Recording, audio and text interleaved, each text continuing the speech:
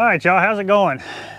We're back on the water again. What I want to do today, so every time I come out here, this is the one thing I wanted to cover. Every time I come out here, you know, I spend quite a bit of time out here, and the reason is because I want to find them big fish. You know, the 8, 10, 15 pounders, you know, the occasional 30 and 40 are good, but I want to find that big fish. I want to find the biggest fish in that area.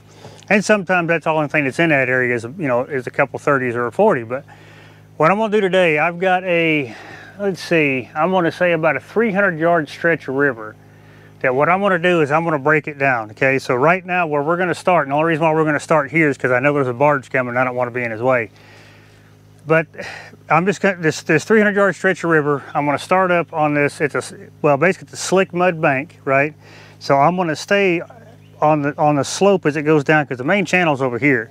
So what I'm gonna do is I'm gonna come across this, I'm gonna drag this up, and then what I'm gonna do is I'm gonna come back, I'm gonna move back, I'm gonna go deeper, and then eventually end up in the deep holes on the other side over there.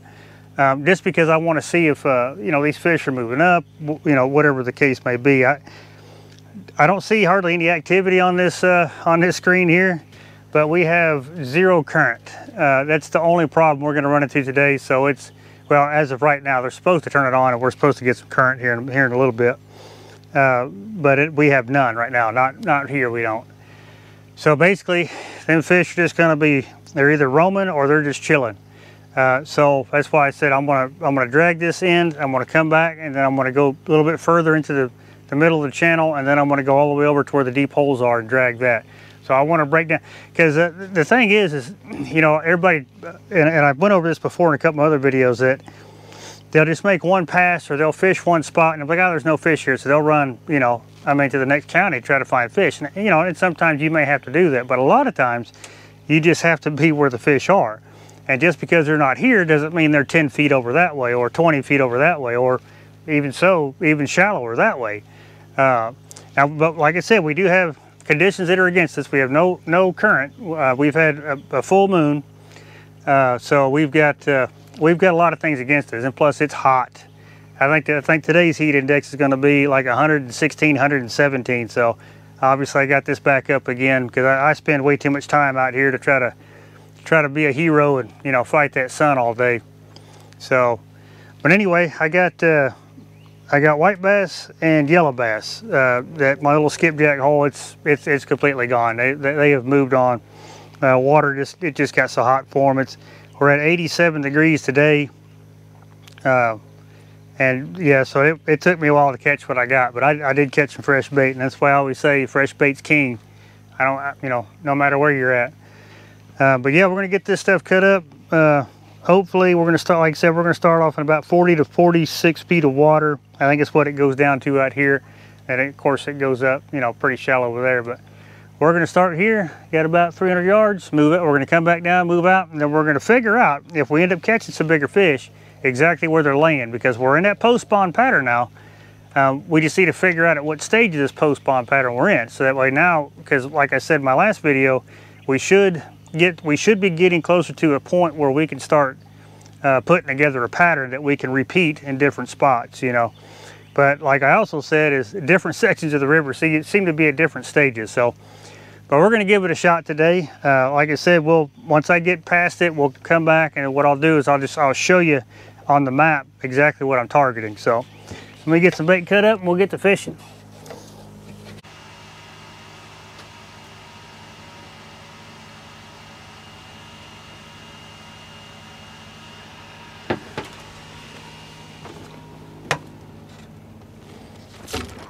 There's a fish.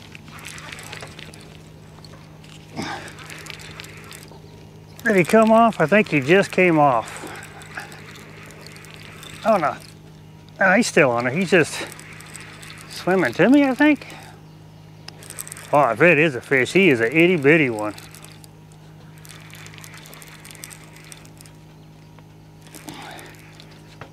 Well, he put the brakes on there. Yeah, he put the brakes on there. He must have just been swimming to me. Nah, he's just not a big one. Well, I was hoping using this white. Well, he's not a bad fish. I mean, he's not a dink like we were catching last time, but yeah, he's not a dink.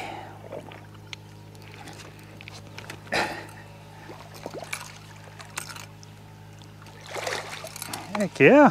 What's up, buddy? Oh, you are all kinds of full of air, ain't you? All right. So like I said in the beginning of this video, we are coming across some good activity now, but we are getting close to this point here. But he came on the deeper side, so we're gonna see. That's what I've been waiting on. I don't know if you can see it in the background, but we got a barge coming across now because I passed him on the way up here. So we're waiting for him to get by. And then by the time we get to this green buoy here, we're gonna run back down and go just a little bit deeper with this setup. See what happens.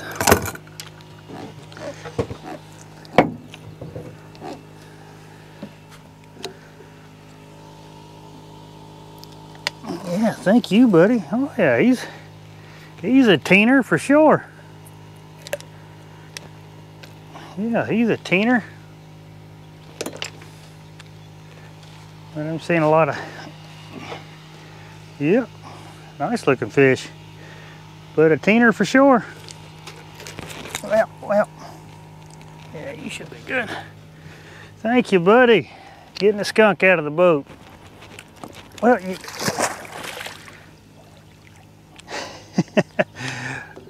oh, it is just mean, boy. They get a hold of them grippers and they just hold on. Oh man, y'all, this is something else. I have fished here quite a few times before. Man, I just come across something. I don't know if it's a brand new tree.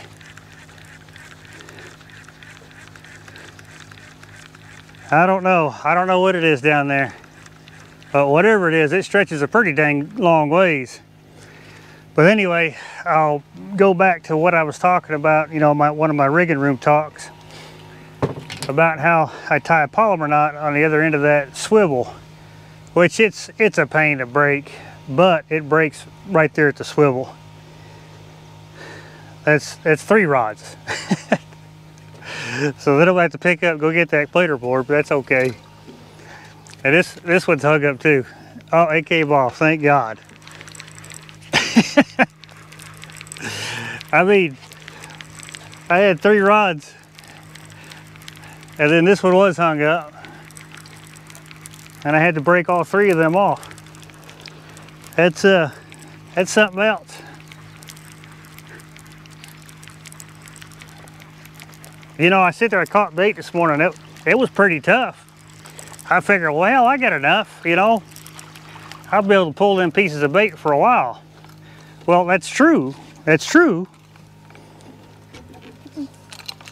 But when you lose, you know, 4 pieces of bait because of that, God, that sucks.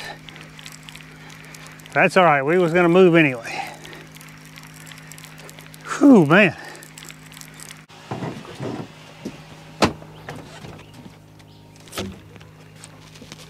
I got him.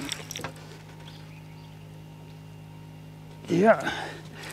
Just a real soft bite. Oh, did he just come undone? He sure did. Oh my God. Oh, that is terrible. But when they bite like that, it's hard to determine if they got it, you know, how far they got it. Oh man, that felt like a decent fish too. Let's see. Okay, all right, so that makes a lot more sense. That makes a lot more sense. Now you see how, like, the hook had actually turned back, like it had folded back over the leader line, so when they hit it, of course, you know, a catfish, they hit it all kinds of different ways. So he probably hit it and then knocked it like that, so the hook didn't even have a chance to penetrate. And when there was pressure on it, it just, you know, it was right in line to pull it off. Huh. That felt like a decent fish too. You know, I ain't gonna sit here and say he was a monster, but it felt like a decent one. Okay. Well, I mean, it could have been that way when I casted it out too. It's hard to say, y'all. More fish, they just, when they hit it, well, they hit it from the side, top, bottom, front. You know, it's hard to say how they would have knocked that line back around that hook, but that would have done it. And that would have caused him to come unpinned for sure.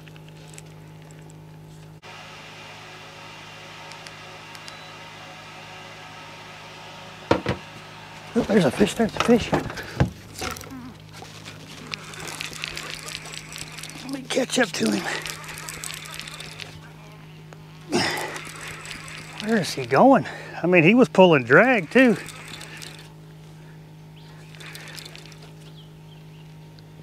Okay. I don't know what he's doing.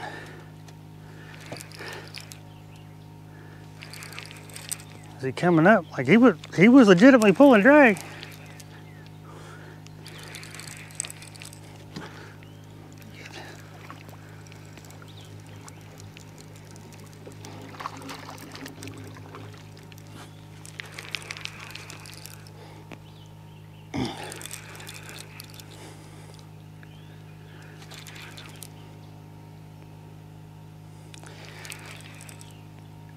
Staying down, that's a good sign. But he picked it up from over there and he was screaming towards the boat.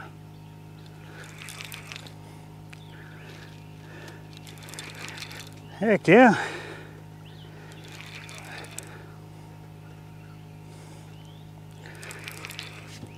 Oh, come on, buddy. Let me see you. Again, not a monster, but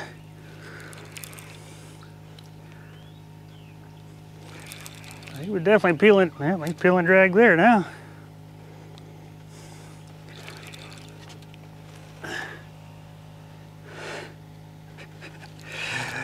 Oh, that's why I love catfishing. That's why I love dragging boards, man. You just never know. All right, no, stay over here. Stay over here. Where are you going? Oh, that's a good one, y'all. Yeah, that's a good one there. Get over here. I don't know how he's hooked. Well, let me leave him there for a minute. Get the net. I don't know how he's hooked.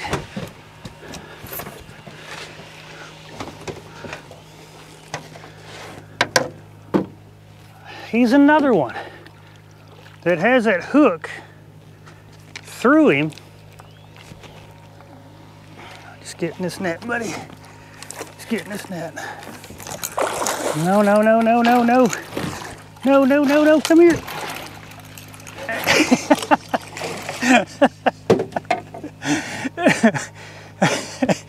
Oh. Oh man, I tell you what, I wish y'all could have seen it a little better. That's probably the worst net job I've ever done. And I've had some pretty bad ones. Oh yeah, that's a mid-40s fish there. Now, what I gotta do is I gotta get him off this hot aluminum. So I'll set him right there. One thing you guys gotta pay attention to for sure when it's hot like it is today is remember, especially if you're using an aluminum boat, that is hot. That is very hot. But he's another one.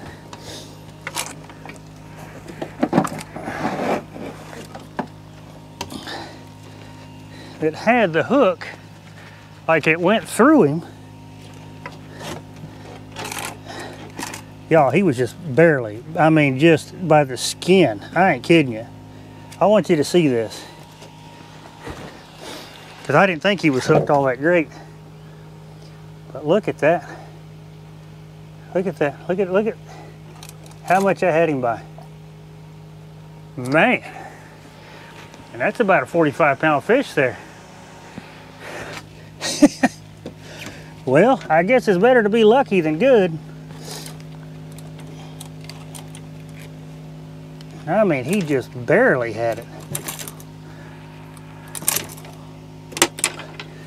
Come here, buddy. Oh yeah.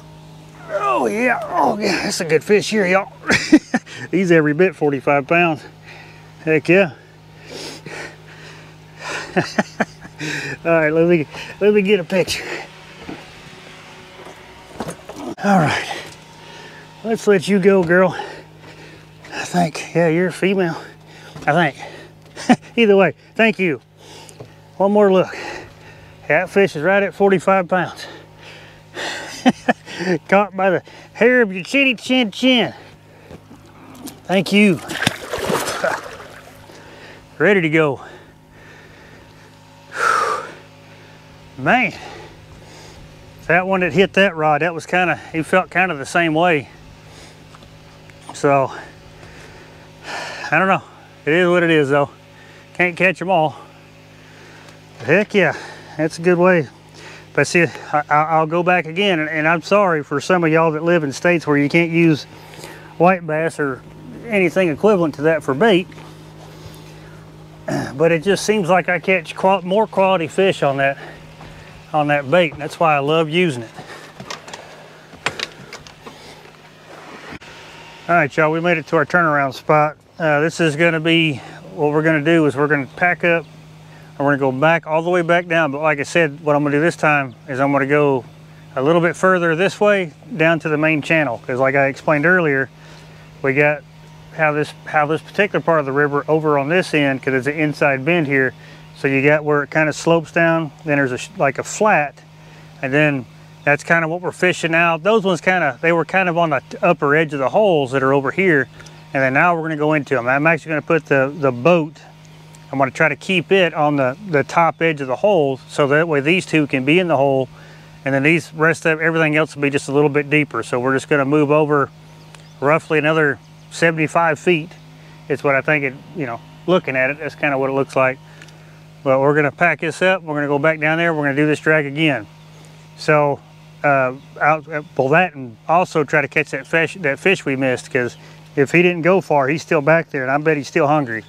So we're gonna reel all these in. That's the one thing. I wanna see if I can go back and catch that fish that I missed.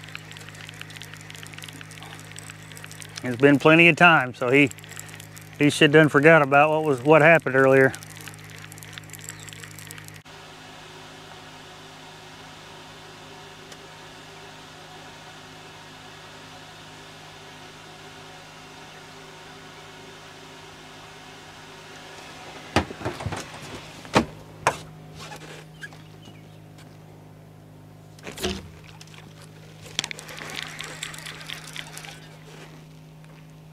My God, he got it.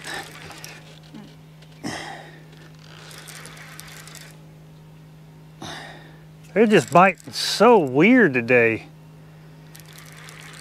It's like they're just grabbing it and sitting there with it and like playing with it almost. I mean, he's not a big one. At least he hasn't shown that yet. But just weird. Even that bigger one I caught did the same thing. They're just kind of like playing with it. It just tells me that, like, again, we've had this full moon, so, and this clean water, they've probably been up feeding all night. Yeah, he's not a big one.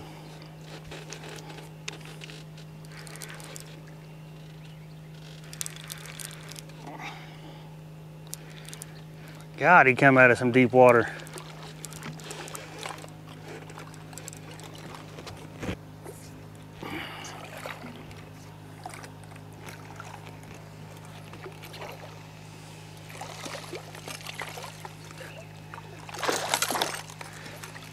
Not a bad one, that's a fact. Put this seat down, I don't want to put him on that hot aluminum.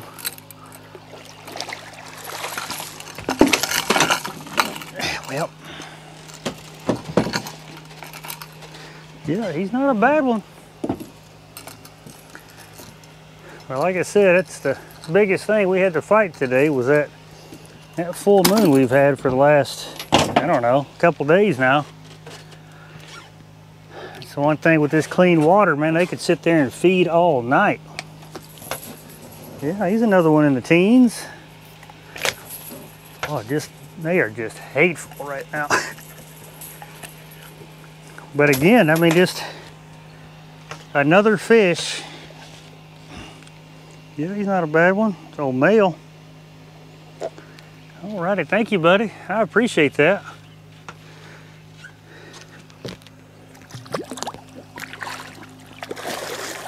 And he goes. But yeah, that's like, again, I'm saying it, that's just another one that they just kind of grab it and just sit there and play with it. It's what it seems like.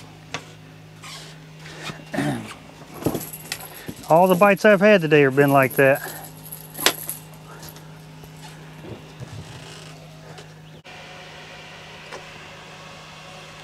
All right, y'all, I'm gonna take a minute and I'm gonna go over exactly what we did today. And then I'll explain why we didn't do as good as I've done most days. But anyway, so this is where we're at now. So what I done is I started all the way back here.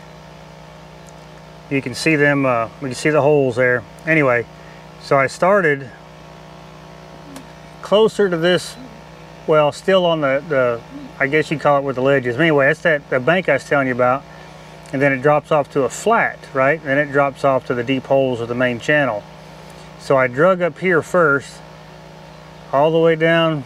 We ended up catching that one fish, then I spun back around, and then I come back, and then of course, like I said, I set right on this contour lines here. Then I ended up catching that one fish somewhere right in here. Went back down, you know, of course, fished that and turned it around. So basically what I done is I took it was just a 300-yard stretch of river that I wanted to break down, you know, start that side, work to the middle, and then work to this side. You know, and of course using a bait that I've been using, or that I was using today, is definitely going to alleviate a lot of the small fish, which I like. I don't want to sit there, you know, and keep getting dinked to death like I have with the skipjack, which, you know, skipjack's good. You'll still catch good fish on a skipjack, but I've just noticed that I've caught better quality fish on, you know, white bass, yellow bass, whatever.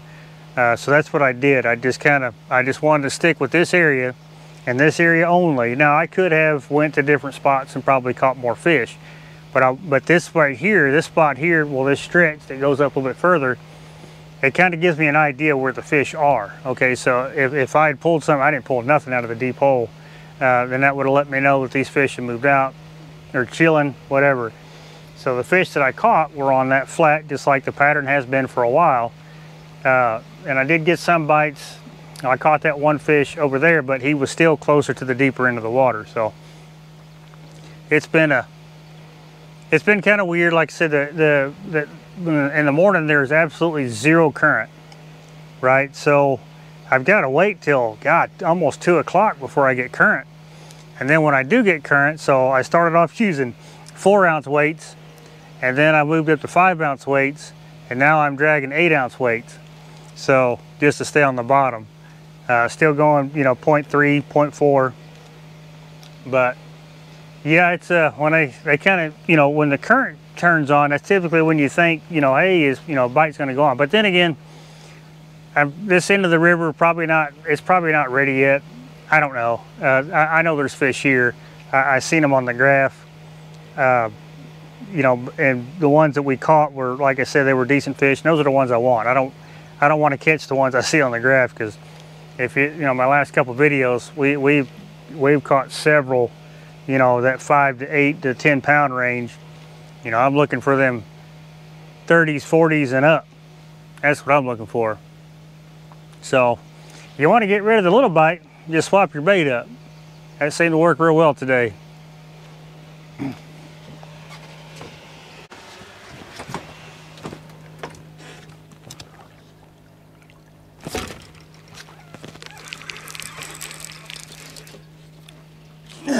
I mean, I don't know how he's hooked, but it's another one that just did nothing but play with it.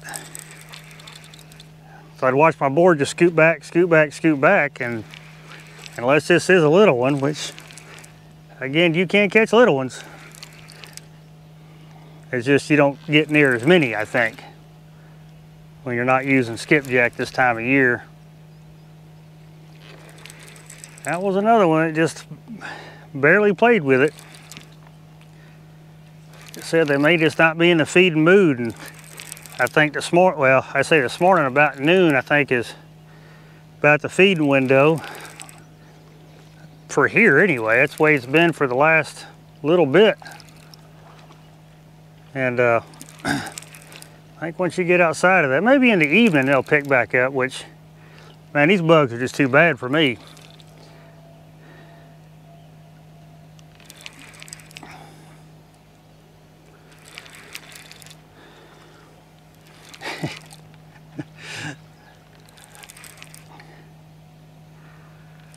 Good deal.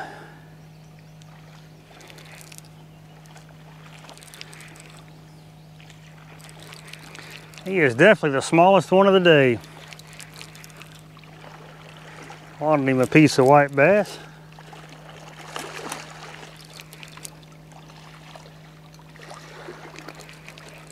But he ain't the dinks that I was getting messed with the other day.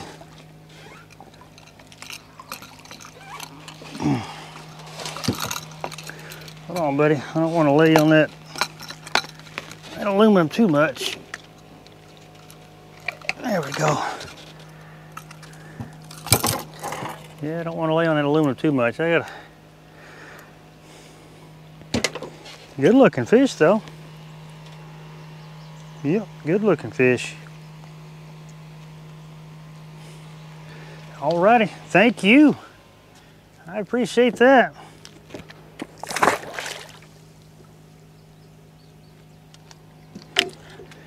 Oh man, oh man.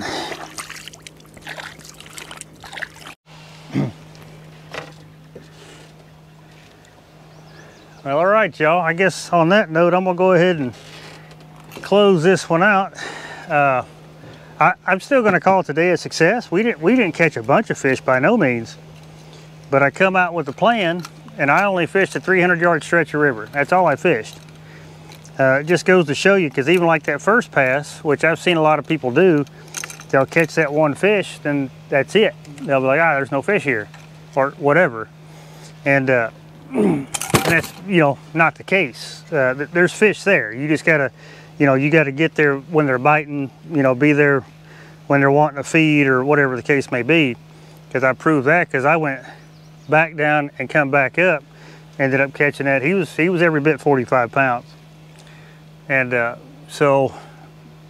then we come back through again, and then I caught that other fish. It was, you know, I'd say he was probably 13, 14, maybe 15 pounds.